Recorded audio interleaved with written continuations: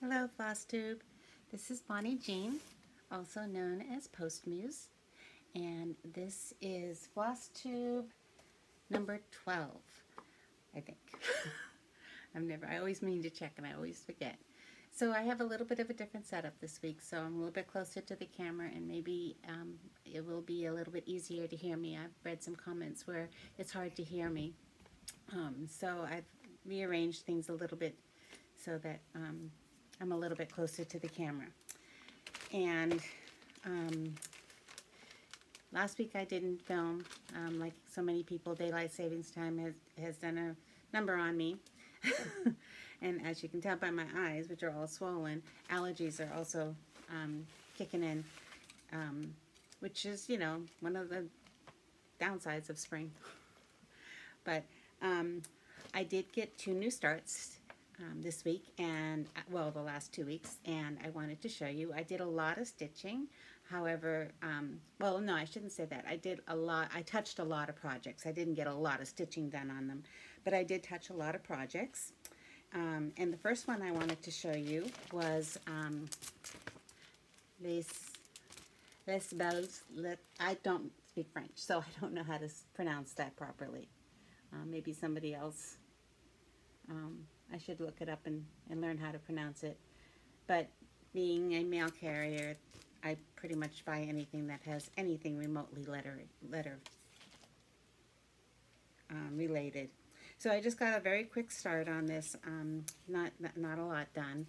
I just got I started here at the top, and I got the L, and then the cursive L, and then a little bit of the ribbon that's going to be going in there. And this fabric is gorgeous. This is the, it's Atomic Ranch Fabrics. It's a fabric of the month from my local needlework shop, Stitche, New England. And this is called Freeze. I'm not pronouncing that right either. And as you can see, it's a 28 count linen. And it's lovely. I think I might like to get some more of this just to have it because it's a very nice neutral. And I'm enjoying the stitch. It's going to take me a while. There's a lot of fussiness about it because there's a lot of these colors here. There's 2 colors here. There's a light. It's still lighter than I thought it was going to be. So there's a light, and then there's a darker beige color. And they're very fussy. The stitching is very fussy, but I'm enjoying it, and I am looking forward to stitching it every time I pick it up. So it's not one of those things that's a challenge for me. And then the other one that I got started was my Scattered series. This is by Shepherd's Bush, and it is called Scatter Kindness. That picture, that photograph, that's not just that lighting. This is a very dark photograph. And I got a good start on it, but this one's very different from the other 2 scattered pumpkins and scattered snowflakes, which I still haven't finally finished. My ideas aren't working out, but I'm still working on it. I'm still gonna give it a try. So this is where I am on Scattered Kindness. It is very, so the letters have all kinds of little flowers and things going through them. So I ended up taking out like that beehive there. I had to take it out about 5 times because I kept getting it wrong. Over here on the S, I had to take out some stitching over here because the second S wasn't going in properly. So it was a little bit of frustration with this one, and I decided I would put it aside and pick it up next week. So I'm not going to look at it until next week. So those are my two starts for the last 2 weeks. And then I am continuing on with my special delivery. Those are the little pillows from Pine Mountain, and they're 1 for each month, and they are little stamps. So this is March, and I cannot tell you how long I stared at this image trying to figure out what the heck is going on. I may have had it upside down when I was first looking at it. I thought, is it a bell? Is this something? What is going on with this? So it's for April. So it's April showers. So it's a little girl with an umbrella and her back is to you. And this is how far I've gotten on it so far. This, I have to say, of all of the special deliveries that I've done, this one is the dullest.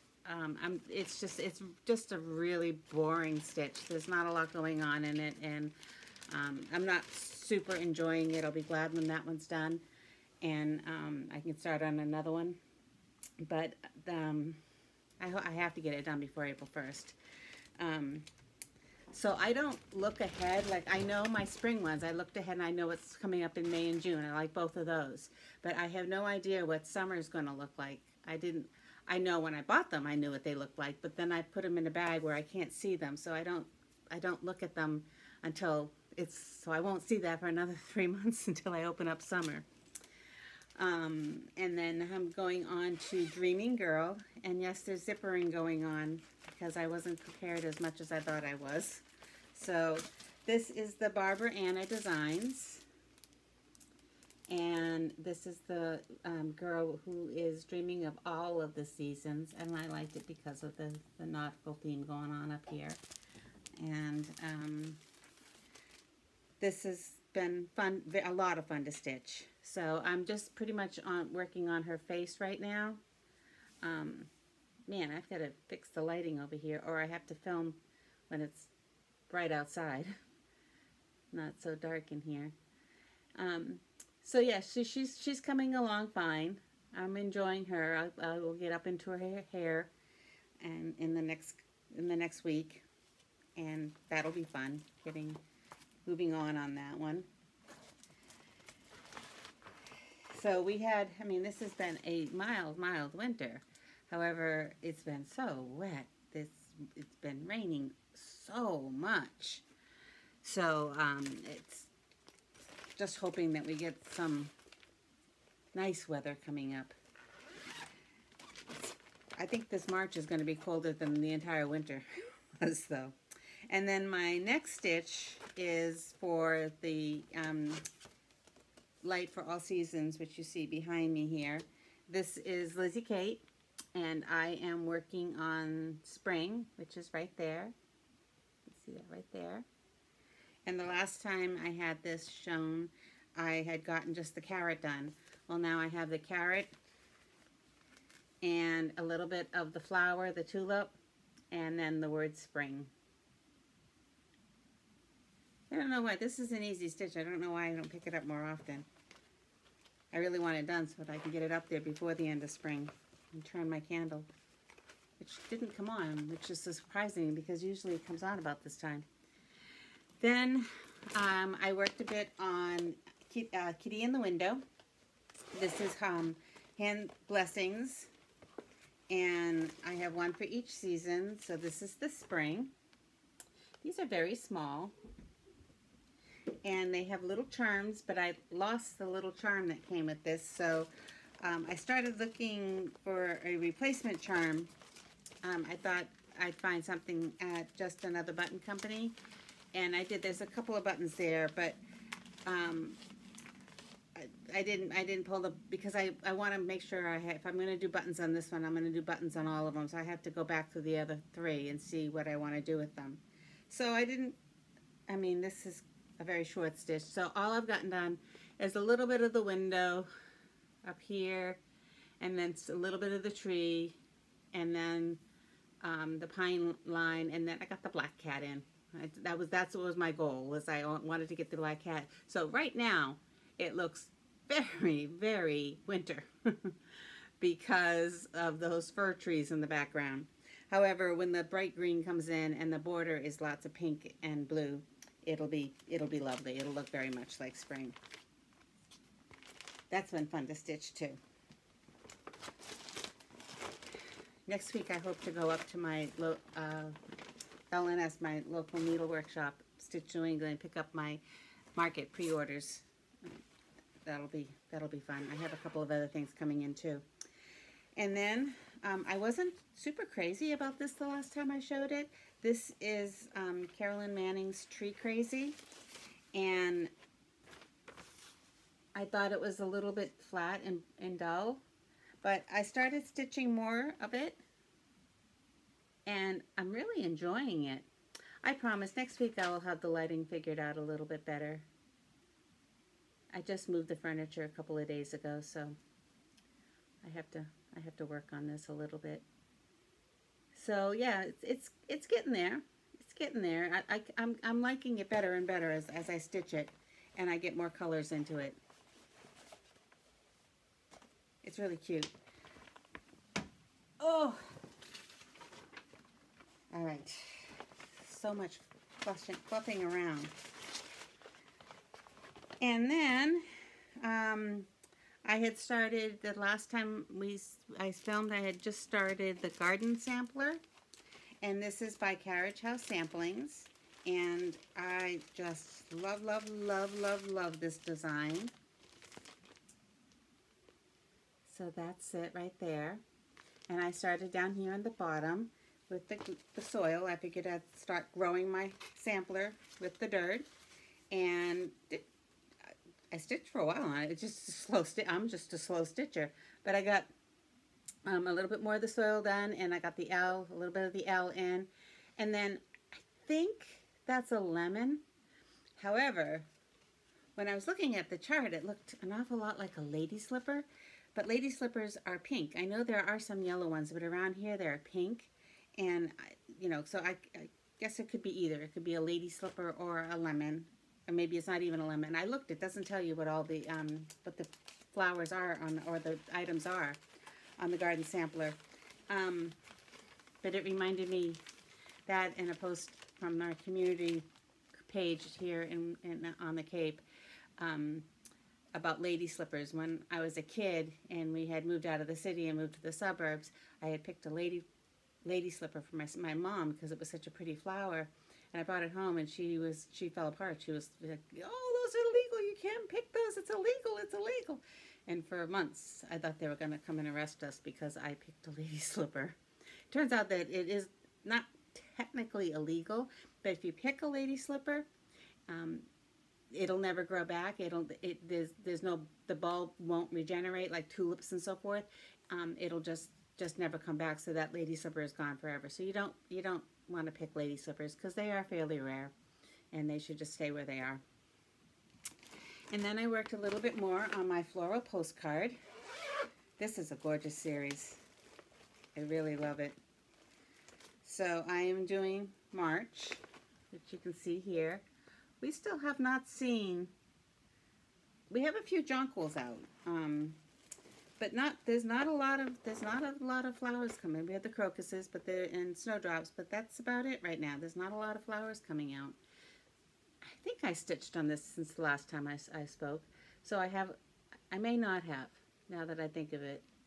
I'm going to put this aside and stitch on it tonight. Sandenton, that PBS drama, that's Jane Austen's last uncompleted work, and got it's very gossipy and so forth, but I really enjoy it. It starts again. The third season starts tonight, so I can't wait to watch that. I'll stitch this. Kind of appropriate, I think, stitching you know, a very old-fashioned vintagey flower thing. So there's my daffodil. Still waiting to see them here. Probably won't see them for another couple of weeks.